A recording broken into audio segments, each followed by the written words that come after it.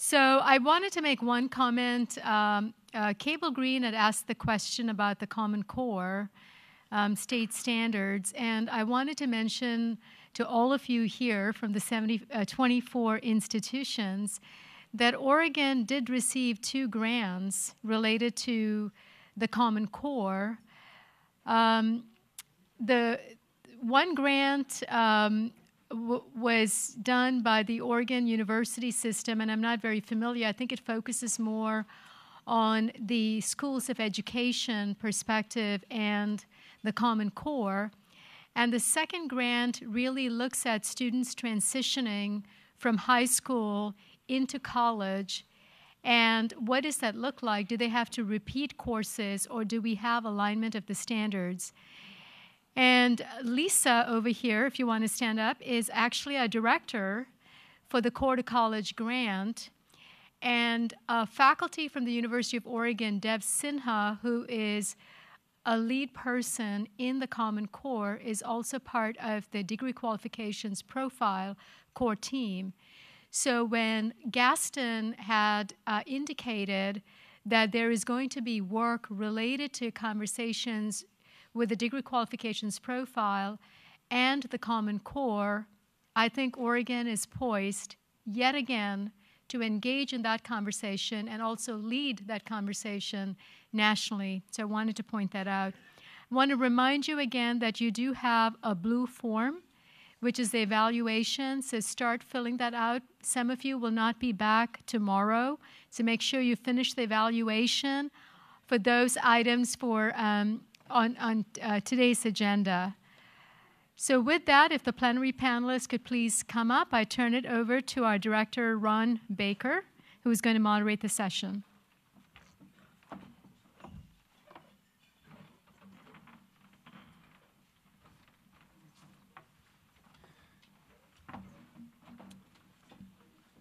I feel like I had a breakout in song or something. Rarely do I have a captive audience anymore. It's a great pleasure to be here after that nice lunch. Is my mic not on? Oops, I gotta unmute it. That one's on me. Okay, how's that? That's better? Well, you missed my opening joke. It is a great pleasure to be here. I would like to start off, if I may, by just taking moderator's privilege for just a second.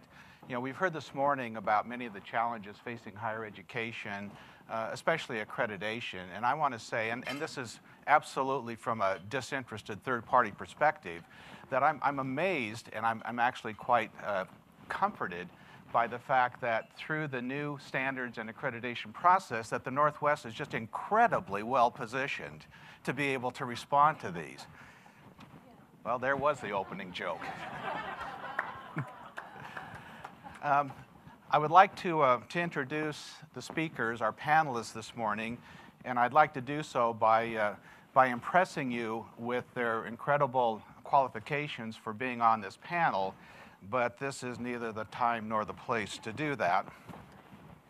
But let me introduce everybody up here. First that's going to speak is Mark Williams, the Dean of Career and Technical Education at Umpqua Community College. Sarah Witt, Associate Vice President for Academic Affairs at Eastern Oregon University. Larry Shane, who's an education specialist with the Oregon Department of Community College and Workforce Development. And then finally, Karen Marangel, who's Assistant Vice Chancellor for Academic Standards and Collaboration for the Oregon University System. Repeating what you've heard this morning, the purpose of the DQP, or at least one of the purposes of the DQP, is to try to articulate or provide some sense of the essential meta outcomes that characterize our degrees. In essence, getting beyond the rhetoric down to some meaning, something more than just simply you're an educated person and a bachelor's a higher level of learning than an associate degree. So what are the essential meta outcomes that characterize our degrees? What characterizes an AA? What characterizes a BA? What's the difference between a BA and a BS degree? Other than, well, one includes a little more science than the other. Can we come up with something a little bit more depth? And again, I'm using the word characterization very consciously. It's not a narrow definition, and you've heard that this morning. It's not to try and restrict anybody, but can we at least give the essence of that degree? The question that we're going to pose this morning is we're going to look at why engage in this process. It all sounds like it's a great idea. Somebody ought to do it. We'd like to encourage those who are doing it, but why us?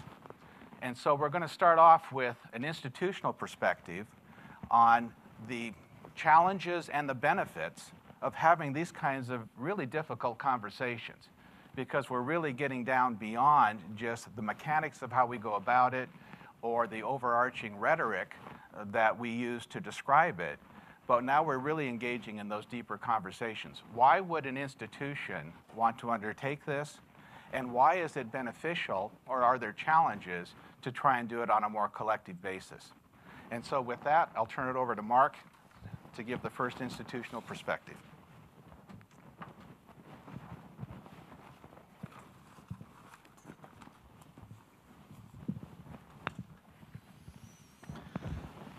Well, for me, I think John has already given the best testimony to this. The conversations that we've had, just because we took it and ran with it, the conversations that it triggered with faculty, and especially the conversations that were triggered between faculty and students. I think I could stop there, but let me go on. I don't know about you, but at our school, there's a certain amount of pushback from faculty, like, haven't we done this before? There was a comment earlier this morning that was along those lines. We've talked about course outcomes, we've defined them. What happened to them? And we can't always give a good answer for that. And one area of interest that we've had from faculty is that this could be the answer. Here we finally have a system that really captures our course outcomes, it captures our program outcomes, and has a meaningful way of relating them. So I think that's a very powerful argument to take back to your campus. At Umpqua Community College yesterday, we finished with our accreditation visit. Yes. So today feels like a vacation. It is. It was a very powerful thing to bring to the accreditation visit. You know, we had a chance to talk about our work. So I want to take just a second and show the tool. This is a little teaser. We're going to be talking about how you can engage with the tool at the afternoon sessions. And I also want to brag on Kyle. Kyle, are you here? The man who looked like a mountaineer who's in the green shirt over there. Incredible work at taking this and putting it onto a web application. So if you go to the website, you have the URL. It's definitely available from the Lane website. Everybody's listed. Not everybody has anything yet, but we go to Umpqua Community College, and we have John's program. So you click there. Here's a listing of the programs. You click on the program, and you get a mapping. So at the top, you have the program outcomes, just very briefly. And at the bottom, you have all the courses.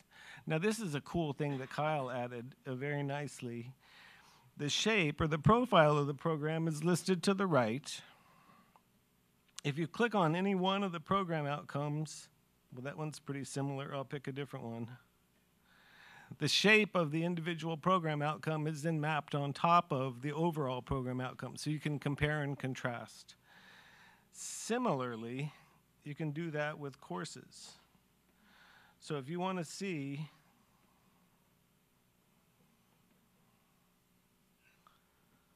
what BA 221 adds, there it is. So, you know, yes, it's a system for capturing this. It would be actually not that significant. Okay, it's a nice way of capturing it, but what really is cool is the conversations that are triggered. You take 2 or 3 or more faculty in a room and have them look at this picture, and I can guarantee you there's a conversation that will come from it. A good one.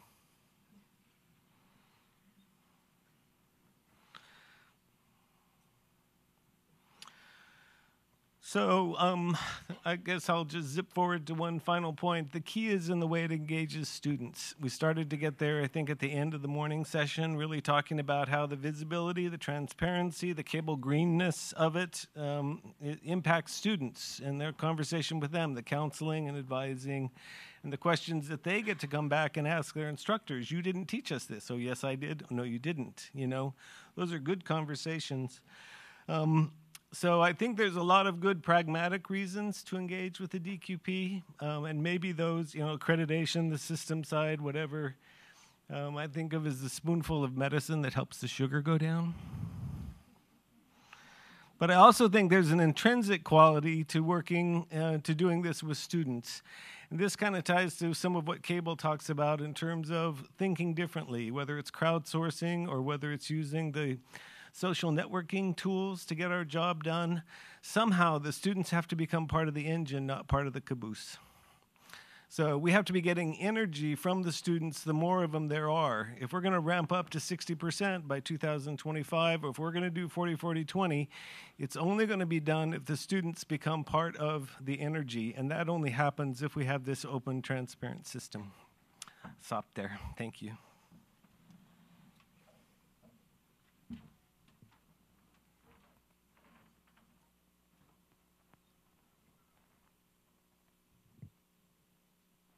How's that? Can you hear me? Okay. Well, when Ron asked Mark and I to consider why the DQP matters from an institutional vantage point, I had two thoughts. One of the thoughts was formal and historical, and the other was personal and spatial. So I'll start with the formal and historical, and it's very like Peggy Mackey's comment that higher education has enduring values that span the centuries. And it's never a bad thing to be asked to convene and reaffirm those values. I think that's what the DQP allows us to do as an academy. It's also consequential that all of our missions embed these values. We express it differently. Various community colleges, 17 in Oregon. We have 7 Oregon universities, OUU.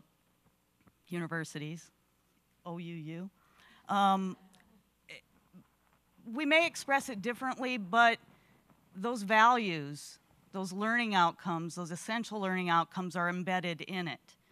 And our degrees express those values. So that's sort of the historical perspective. Within our institution, our mission, like your missions, drive what we're trying to make accessible to our students. And our students come to us from various pathways. Some of them come to us in accelerated dual credit programs at the high school. Some come to us through community colleges. Some come to us and intend to transfer to another Oregon university. And some come to those Oregon universities and transfer to us for a variety of reasons. And the DQP matters because the students need to know where they are in terms of their learning, regardless of the transfer.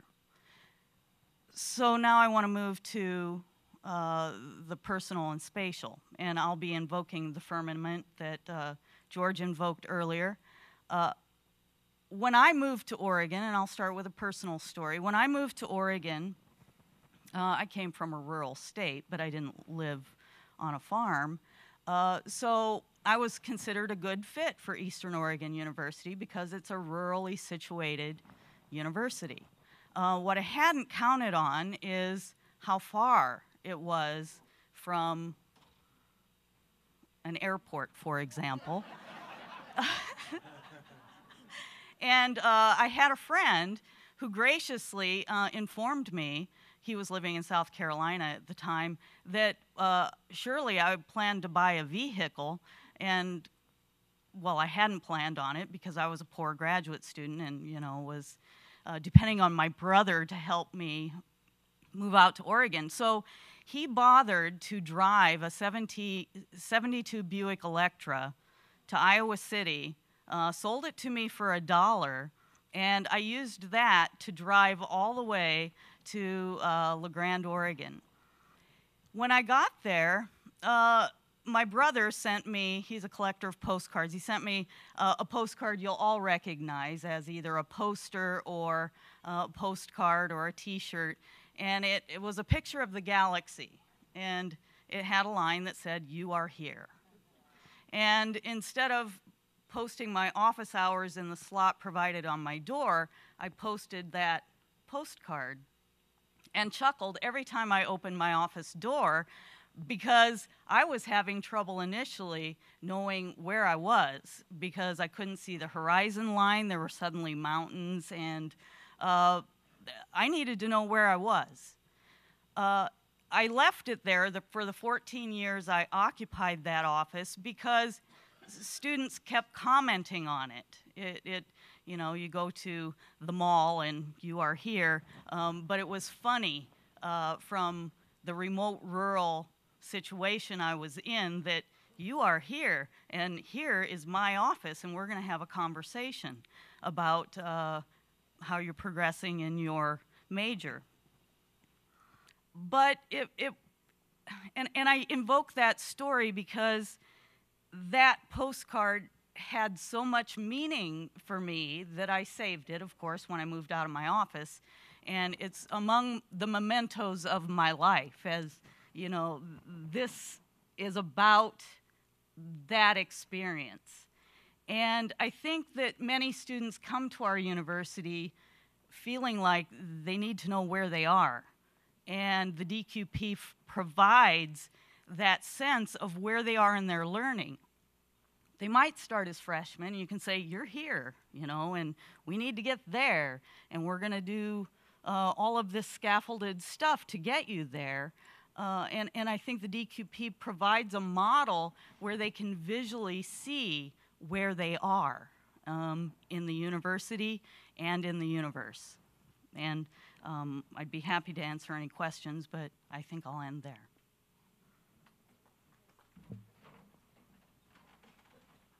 Okay, I'm going to stay seated. Does this work? If that's okay. Karen and I were watching Mark and Sarah go to the podium, or the lectern, excuse me, and kind of wondering, oh no, are we going to have to do the same thing? I don't want to look like Joe Buck before the World Series last night. I don't know if anybody saw that, but that was an odd sight. Guy had a lectern on third base, on the third base line, on a big round thing, looked like a hovercraft, like he was going to take off and fly around the field. Anyway, so from the statewide perspective, and I'll primarily obviously be talking about the community college, but a lot of the work that I've been involved with has also engaged with that vertical alignment. And I know we're not necessarily going to go to the vertical part this fall. That's going to be more next spring. But there are a number of initiatives and things that we have in place that I think the DQP may help us address a bit of the unfinished business that we have to address. And I'll just kind of go down the list. And I think those of you, many of you in this room have been involved in those things. It'll resonate with you. Accelerated college credit and early college. In the dual credit arena, frankly, it's been based largely on instructor qualification, and I think we all recognize that. I think the DQP gives us an opportunity to look at it from the standpoint of outcomes. Now, it's already come up, the Common Core state standards and those coming online, and that work with Core to College and the work that Sonia had pointed out that Lisa is leading. We've heard from some of our secondary partners and also some of the community colleges, what does that mean for us when it comes to articulating credit? That high schools are going to be doing something perhaps quite different in terms of the expectations for students and how that is assessed. and how are we still going to be able to articulate? I think the DQP opens up that conversation for us to be able to look at it from the standpoint of, well, what do we really expect a student to be able to know and do? And we all know it's not necessarily age or grade specific. And we're going to see a blurring of those lines more so than we ever have before in terms of where we are going with education reform in Oregon. You'll hear about the grades 11 to 14 kind of pocket within the pre-K to 20 continuum. And I think the DQP allows us or sets up a framework for us to open up some of those conversations. Also in terms of transfer degrees such as the AAOT, which has been talked about, and we have the ASOT, the Associate of Science, Organ Transfer and Business as well. And for a number of years, the Joint Boards Articulation Commission has talked about, well, what about other types of transfer degrees, statewide transfer degrees, Associate of Science in something else? And we've never really moved beyond kind of the, well, what if? And I think the DQP gives us, again, a framework from which to start having some of those conversations more deeply and more specific in certain areas as we look at what students would be doing.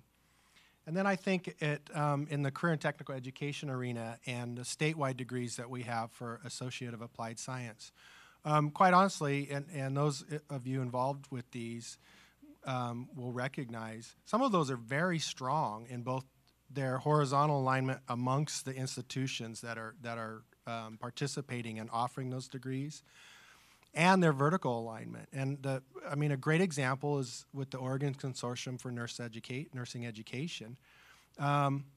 There's some really good alignment across those member colleges, both for the community colleges and to Oregon Health and Sciences University. The emergency medical is another good example, and Johnny Mack there in the back can speak to this. But we also have some statewide degrees that, quite frankly, we haven't really managed them much at all. Actually, not at all. And they kind of are just there, so I'm just laying it out there. And I think the DQP gives us an opportunity, again, for a framework to initiate some of those conversations. Well, thanks. Thanks, Larry. Don't clap.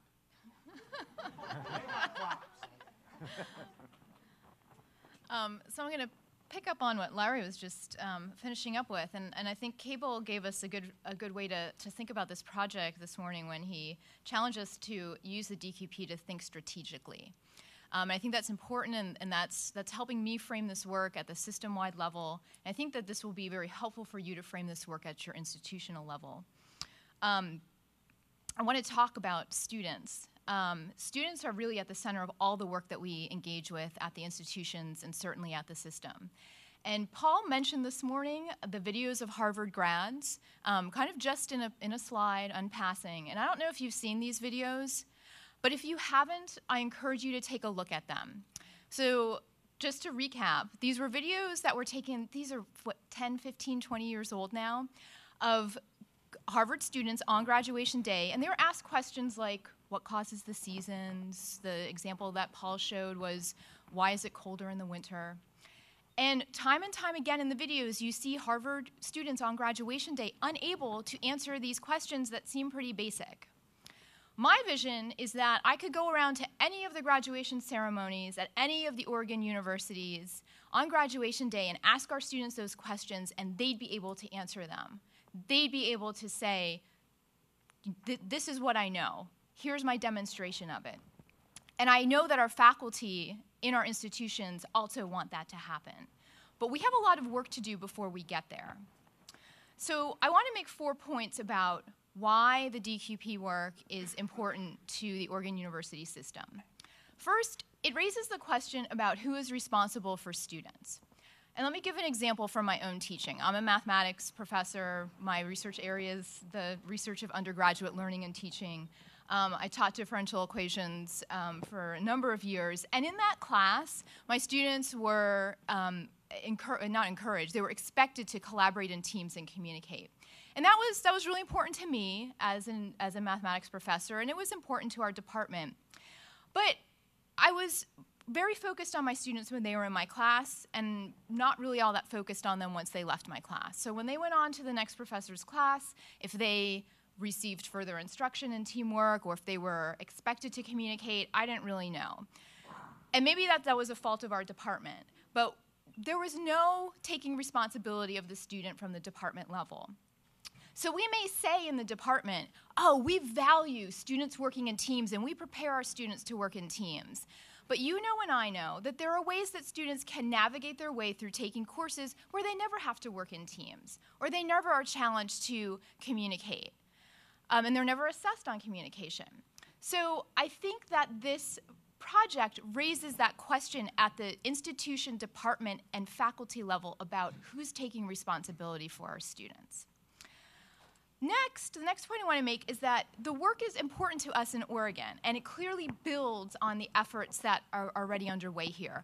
Our institutions, community colleges, universities have done incredible work outlining student learning outcomes, getting together, talking about the alignment of those student learning outcomes, and we're ready. We're chomping at the bit for the next step in this, which to me, I see that next step as engaging in assessment. That's the only way that we can go back and think about, are those learning outcomes effective? Are they doing what they're supposed to do? Susan mentioned this morning, this is an incredible opportunity to address the specialization within the AAOT. And as Larry just mentioned, thinking about other specialization transfer degrees, we're ready to do that. There's a lot of research out there on learning goals, and it's clear that when teachers at the classroom level are clear about their learning goals in their classroom, students learn more and they learn better. Why would we not think that that doesn't apply to us at the universities and to our programs? If we're clear about our learning goals in our programs, our students are going to be more effective graduates. The third point is really just an underscore of many of the points that we heard this morning. This work is timely as we wrestle with things like prior learning, the value of college education in today's society, and we know that it's not enough anymore just to say, I know my students are learning this. We, for a variety of reasons, need to show how and why they're learning. And finally, assessment. So I alluded to this just a minute ago. We're at the point in this state to really tackle assessment, to really think about how we're assessing in our programs, what that means as we look across institutions, what it means for our students as they move to and through various institutions. The learning that's going on out there in MOOCs, they are way ahead of us on assessment. They're taking big data and they're feeding it back into their courses for real-time adjustments that they can document. We're very far behind where they're at, and they've been at this in a much shorter period of time than we have. So we need to take assessment seriously, not only for our students, but for the great work that we're doing in our institutions. Do we need the DQP to do this? No, we don't. We don't need the DQP to do this. But I'll tell you why the DQP is going to matter. So I might be a student who's lucky enough to be in the chemistry program at the University of Oregon, where that department engages very seriously with tracks of programs for different students. I might be lucky enough to go through that program where I know if I'm a graduate going into pre-med or if I'm a graduate going into graduate school, the faculty there have thought very carefully in that department about what my learning should be. Or I might be a student lucky enough to be in Mark Yanada's class at Chemeketa Community College, where he's worked hard to create an introduction to proof course so that as a future math major at Portland State, when I transfer to Portland State, I know what to expect in my math classes there, and I already know some of the faculty there because of the close interaction. So if I'm just picking on those two programs because I know something about them. I know there's plenty of great pockets of work going on in the state. But my point is that those are pockets of work. I don't want to have to roll the dice and be a lucky student who ends up in a program like that where there's been careful thought happening. I want to make sure that this is available for every student in every program in this state. And that's why we need to engage with something like the DQP, because we need to ensure that this is available for all students, no matter if they're a chemistry major or a business major, whether they're going to school at Southern Oregon or Oregon State, wherever they're at, they're going to have a quality educational experience. And finally, I'll just end with, this work is clearly connected in many of the ways that Larry had outlined to the work that's going on at the university system in terms of our learning outcomes and assessment work group, who's been working on outcomes for quite some time. We're also engaged in partnership with the community colleges around work in the Common Core state standards, and there are very clear connections with that work. We're also working with aligning high school advanced learning opportunities to university entrance, and then all of the work that we do with transfer. So is the DQP necessary to do this? I think it is. Thank you very much. To our panelists, we're going to take some questions, but I want to take one off of the back channel because even though it's directed at Karen, I think it raises a bigger issue. What you've heard at this point is it's all good. Nary a discouraging word is heard about engaging in the DQP. So what's the holdup? What's the hang-up? Well, the question that's asked of Karen is the WICHE passport the same thing as the DQP? The bigger question, and I'd ask the panelists to address this, and then we'll take more questions from the audience, is the challenge of repetition. This is just a repackaging of the same old thing, and initiative fatigue. It's a good thing to do, but if sometimes too much of a good thing is just that, too much. Is this become too much, or are there synergies that are created that say, but this is helping to move it in the direction that we're doing with other things? And so other work that's being done might leverage the work that's being done in DQP, and similarly, the work being done in DQP can leverage some of those other things which have already been established as being important. So I'm just kind of asking the question generally. We'll start with Karen first, answer the specific question about the WICHE passport. But what about this notion, either on your own campus or statewide, about, well, what are some of the challenges with doing that, doing one more good thing? So let me go general and then I'll go specific. I think all of this work is really under the big umbrella of improving student learning. That's what we're doing, and assessment's part of that. So yeah, we have the way that I see it is we have different initiatives going on. So basically different ways that we're getting money to come into the state to fund this work to improve student learning, but it's all about student learning. So everything we do is about student learning. Whether it's through the DQP or another effort on your campus or through WICHE or something else.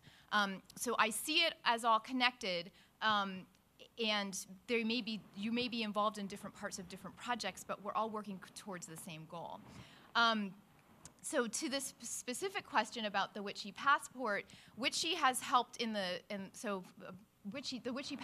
Oregon is part of a pilot project that's being directed by WICHE. And there are 4 institutions in Oregon who are piloting that work: the University of Oregon in Lane, and Eastern Oregon and Columbia Gorge Community College.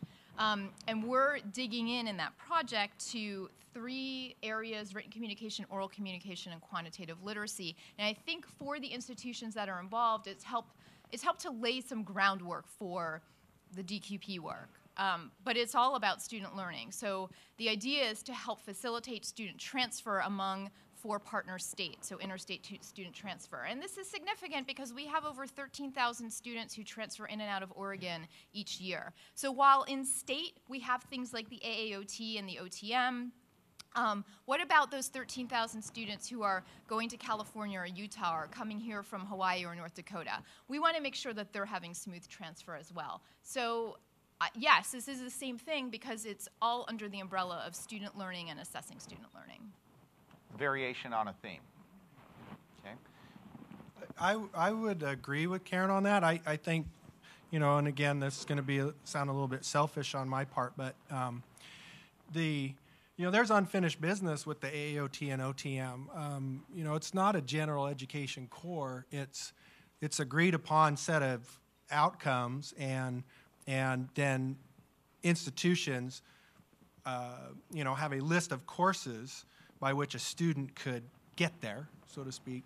But, it's not, I think the information literacy piece, for instance, I'll just put it out there. I think there are a lot of people who are still kind of uncomfortable with how that ended up in the AAOT. So I think the DQP allows us not an add-on thing, but it's going to give us an opportunity to kind of distill down to some of the essence of what we really want to get at with students to move forward and make the AAOT stronger, or whatever the next iteration is. But I mean, I don't know if I'm on the right track with that or not. But as someone who works a lot with the AAOT and gets questions quite often from institutions about, you know, what does this really mean? Are students really able to use it in transfer? Why does it sometimes still seem to get unpacked when there's transfer? You know, all those types of questions. I think DQP gives us a real opportunity here.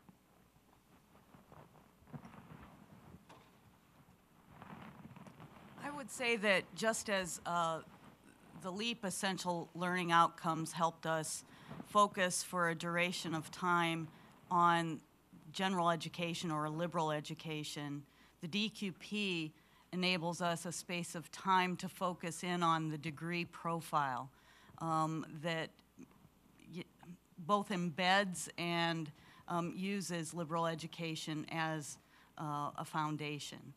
So I think that it's not substantially something different, but it allows us, as Larry was suggesting, another opportunity to dig deeper, to have the opportunity to uncover some of the challenges that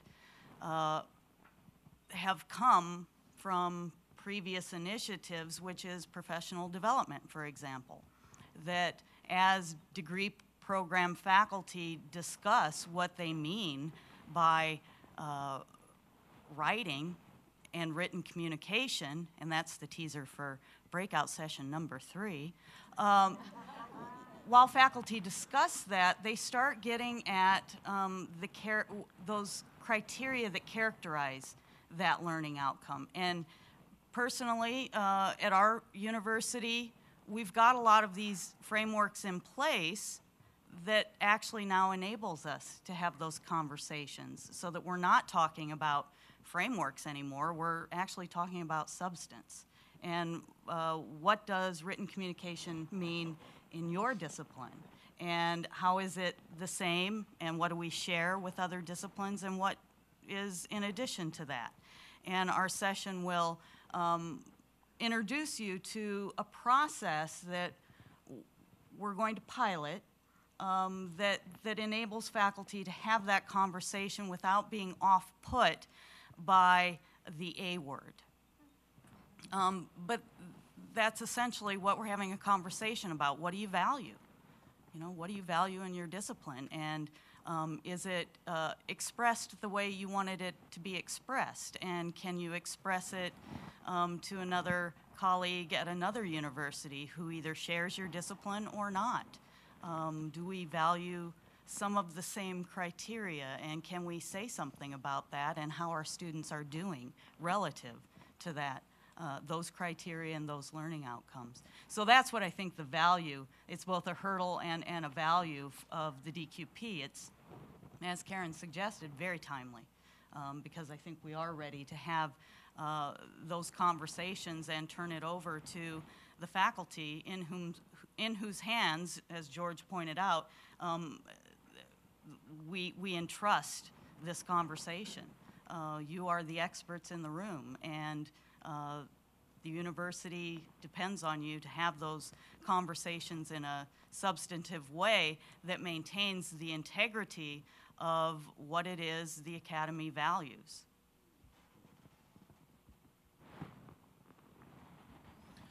For me, the key feature is that it's not prescriptive, that it's not preemptive, that it's descriptive. And in many disciplines, you'll have the conversation about the shift in understanding that comes when you have the right descriptive framework, the right language, the right symbolism. And that's what the DQP does, I think, from my perspective, is it gives us that general framework. It's not there yet. It has to include assessment. I think there are ways that we've seen that it needs to be extended and expanded. But the fact that it does give us that general language for what we're doing, I think, is key. We have a little bit of time left for some questions and answers. We see a show of hands. There will be a pop quiz afterwards, so now's your chance. We have a question over here from Columbia Gorge. I was wondering if, when I think about the decision to do the horizontal first rather than the vertical, I had a little concern, and I was just wondering how you're dealing with this. It seems to me when I'm thinking about outcomes, I want to know where I'm going ultimately, and to be able to set up that kind of hierarchy, that direction. So if I'm at a community college and I want to make an outcome for where my students are going to be at the end when they leave, and they're going to transfer up, I need to know where they need to be to transfer up. So that I'm just concerned, or how the decision was made to look at the horizontal first rather than the vertical. Well, let me jump in on that. I don't know that it's set up to be linear.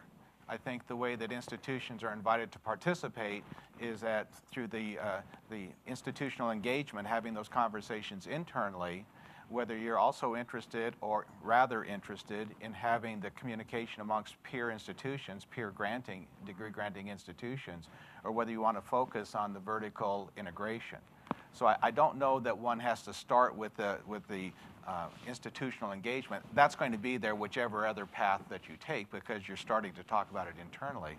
But I don't know that you have to go through one to get the other. If your particular interest is, we'd really like to look at how well our degree integrates with a four-year institution. The project allows you an opportunity to do that. I would say a couple things. One, John and I talked about the DQP. Our next reaction was, so let's go make a spreadsheet. Let's go do it. And for me, in some ways, the horizontal is low-hanging fruit.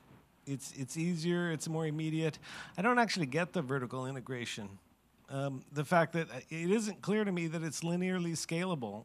Some of the questions that Sarah was raising about which verbs belong in which place, it's a part of the model I don't fully understand, but I can embrace the horizontal part while we work on the vertical.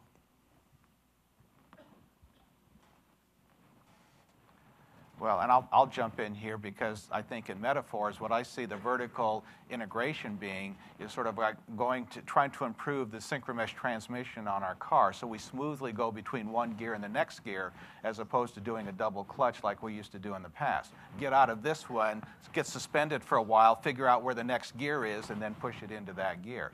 To try and streamline that, to line it up, both to enhance student access, student progression, student ascension from one degree to the other, as well as all of the other benefits that have been explained as well. Feedback to the students, clarity on the part of the educational community, the faculty, the staff, et cetera, on where we're going. But I see that as, how can we sort of tighten this up and line it up to make sure that we're not putting inadvertently putting hindrances or barriers in the student in going from one level to another level, that they continue on a path, as opposed to reaching a point, a plateau, and then having a hesitation or a bump and going to the next one. Another question? Over here.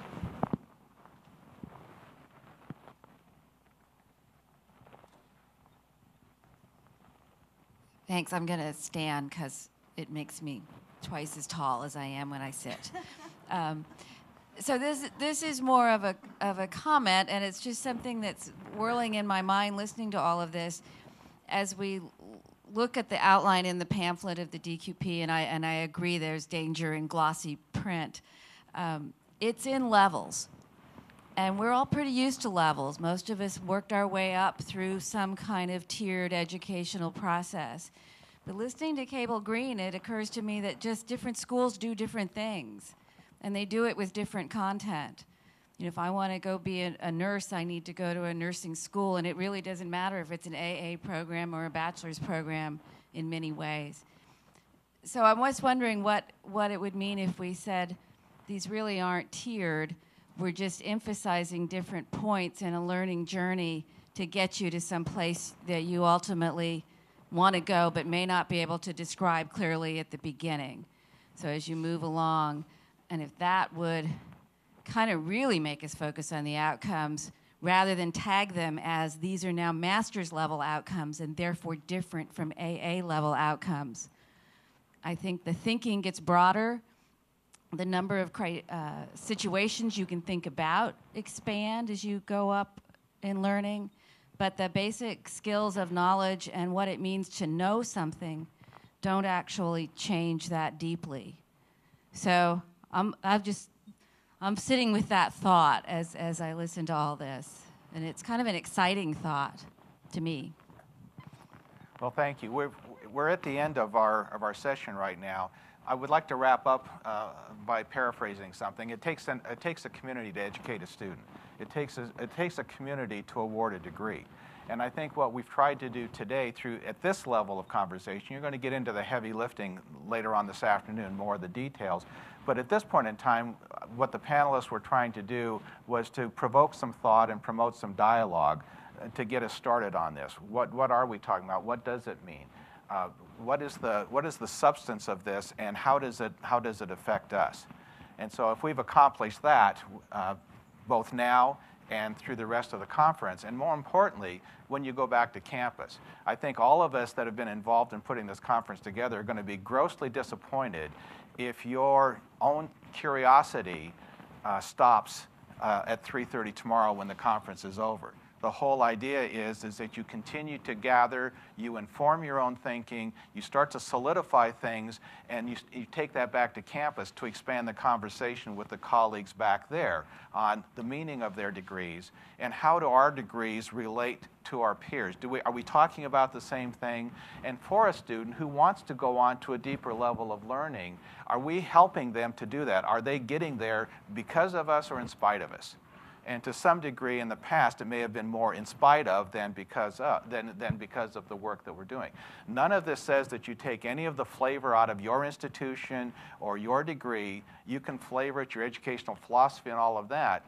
But if we're talking about a BA, we should all at least be saying we're talking about the same kind of thing, even though the way we interpret it may be just a little bit different. But going to this school or this school doesn't mean that you're getting a substantially different degree if we're calling it by the same name.